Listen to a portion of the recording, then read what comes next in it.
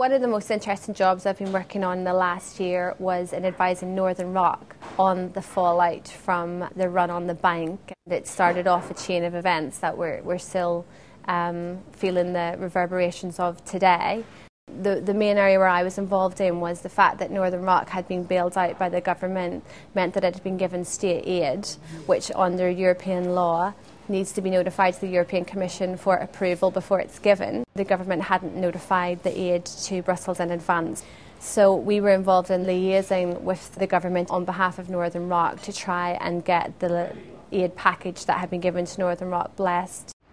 We used to have various meetings with Treasury, the FSA, the Bank of England. So we used to go to these massive meetings with 50 people in the room trying to sort out this crisis. It was so fast moving, you know, things changed every hour, every day. It was headline news on every channel for weeks afterwards. I'm always getting questions from friends and family, and people are dying to know exactly what's going on.